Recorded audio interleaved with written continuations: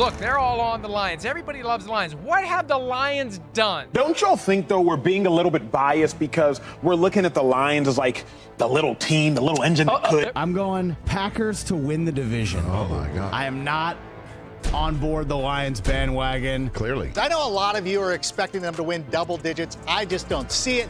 I have them for 9 wins. They haven't won a playoff game since 1991.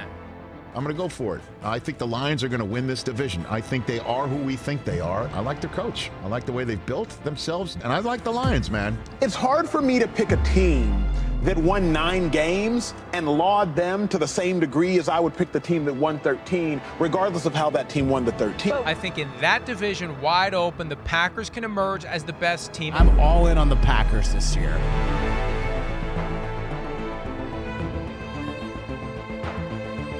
Jahmyr Gibbs, folks, we have not seen him unwrapped yet. And if he is the matchup nightmare that we're hearing him, look out.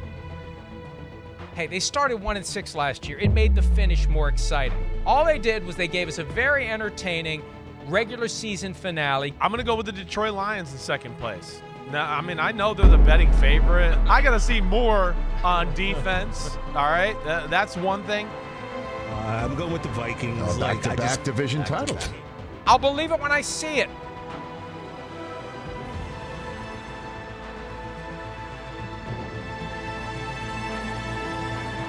Fields back, Lions rush 4. Fields looking, gonna get hit, gonna go down, ball's loose, inside the 5, it's kicked out of the end zone, that's a safety, that's a safety, and the Lions gonna lock this one down.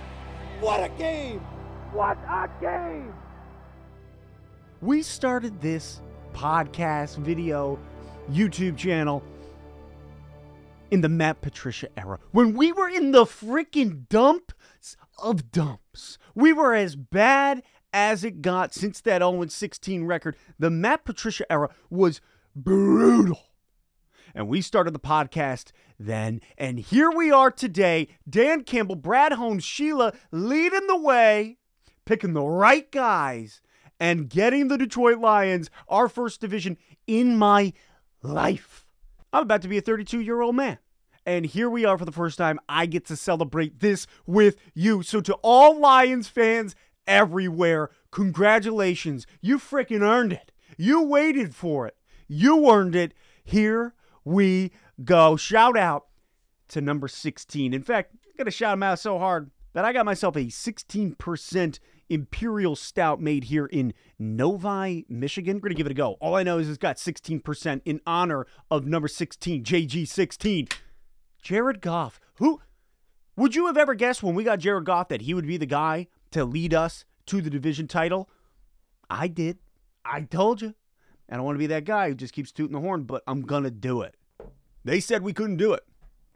NFL pundits, national media hosts everywhere said we couldn't do it, that the Detroit Lions weren't ready because of the piss poor reasons of, well, they're the Lions. They're Detroit. They've never done it before. The Packers have done it. They understand how to do it. They're going to win. Hey. Revisit those words. Let's freaking go. That's a division title here in Detroit. Celebrate. I mean, I hate that this is the first time I felt like this in 30 years, other than like when you play Madden, you're like, I'm going to take this team to the Super Bowl. The fact that this is the first time we have felt this, many of us, for the first time in our lives, blows. But we've made it. We have made it. This is what it feels like to be an actual team and a player in this league. And hey, let's go. Let's keep it going. I want to win. Let's get that home game. We get into our own stadium. First playoff game. Let's bounce somebody. That is it. Celebrate today. Celebrate the W. Let's go nuts together. Home playoff game here in the D.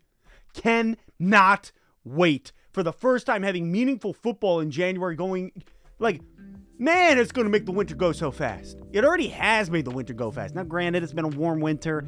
I digress. That is it. Congratulations, Lions fans everywhere. I mean, if you could see me, if I had the camera, I would do like 3 push-ups right now, and you'd be like, oh my God, that was crazy. I'd be like, yeah, I know.